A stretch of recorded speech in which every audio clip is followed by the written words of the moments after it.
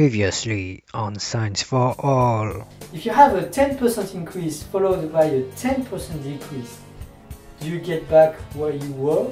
And what if you had a 10% increase followed by a 5% decrease? Do you have a 5% increase overall? Now the answer. To understand what's going on here, what we can do is to act like physicists. What I mean by that is that we can study what's going on when we look at extreme values. Let's consider a 100% increase followed by a 100% decrease. Then I would move from 100 coins to 200, and then I would have a 100% decrease of 200 coins, which gives me 0. And that's because a 100% decrease is always subtracting everything. You lose 100% of what you have, so you always have nothing. So quite surprisingly, if you have a 100% increase followed by a 100% decrease, well, overall you have a 100% decrease, which is really not a 0% increase. Now let's look at what happens if I have a 20% increase followed by a 10% decrease. Well, it means that I'm going to add 2 columns and subtract 1 row. And I'm left with 108 coins. That's nearly the 10% increase I could expect, but not quite. Why is that? In fact, if you compute diverse combinations of increases and decreases, they never add up. But if the increases and the decreases are very small, they almost do. What's happening here? After a 20% increase, my number of coins will have been multiplied overall by 1 plus 20%. And now if I have a 10% decrease, well, I'm going to multiply all I have now by 1 minus 10%. Now I'm going to do something a little bit tricky here. I'm going to replace this 10% by x, in which case 20% is 2 times x. And so overall what I get is that my number of coins gets multiplied by 1 plus 2x times 1 minus x. Now if I arrange that, I get 1 plus x minus 2x squared. Now if I look only at this part, the 1 plus x part, then it's what I would expect if I could just add up the increase and the decrease. But I'm making a mistake here, and this term, this x squared term, this 2x squared term, is exactly this mistake. And now the key thing to notice is that if x is small, then x squared is very small. In fact, it's going to be much smaller than x.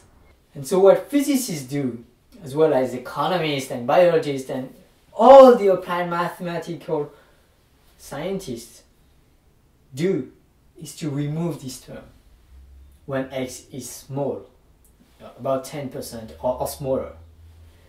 So they're making a mistake here, but crucially what you get in the end, up to this mistake, is extremely simple. You can add up increases and decreases up to this small error. And this is called linearization. Now this is very exciting because linearization is a cornerstone of all of science. Really, it's used everywhere, and it's really important to understand what are the consequences of using linearization.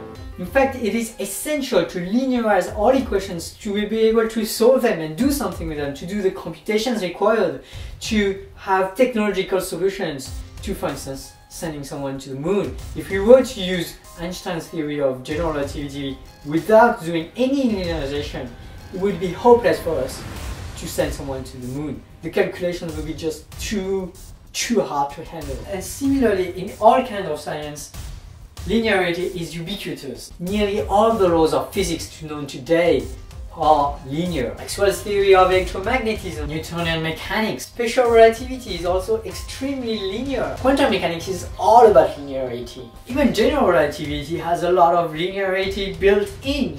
So linearity is really ubiquitous. And this makes me very suspicious of the whole scientific endeavor. Science proceeds by obtaining data from experiments. Now, these data are usually very messy, but when we look at them in the right way, we sometimes can find a line that describes them very well. Now give it enough data and this line is suddenly called a law of physics. However, the theory of linearization tells us that you will usually be able to find that line if you look at the right scales. But on larger scales, this linearization may be totally irrelevant, just like adding increases and decreases was irrelevant for large percentages of increases and decreases. It's a lot like looking at the surface of the Earth and concluding from that the Earth is flat. This is not true. Now, in this case, we know that it's not true, but sometimes it's much more tricky than that. For instance, let's assume that Superman is flying from right to left and that Batman is walking from left to right. Batman is just not as cool as Superman. If Superman is traveling at 200 km per hour and Batman is running at 50 km per hour, then you would expect Batman to see Superman going at 250 km per hour. Well, guess what? This is false. Speeds do not add up. As explained by Henry Rage in this brilliant video, and despite everything you taught at school, adding speeds is wrong. It is merely a linearization of Einstein's laws of special relativity, and is completely false if you consider large speeds. So by insisting on using linear equations, we may be doomed to never finding the true laws of our universe. But that's okay, because as John von Neumann once said, if people do not believe that mathematics is simple, it is because they do not realize how complicated life is. Truth is too complicated to allow anything but approximation. Hey, so I hope you've enjoyed this video in which I claimed that the Earth was not flat, and for next time I want you to think about the question, could the Earth be flat? I mean, would it contradict something fundamental in our theory, or would it be wrong to assert that the Earth is flat? By the way, how do we know that the Earth is not flat in the first place? How can we measure its circumference?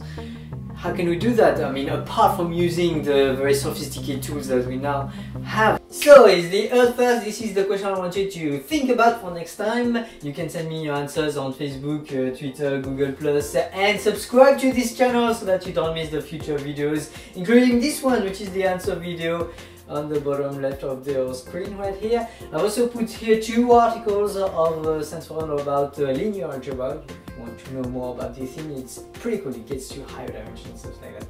In any case, I guess I'll see you next time.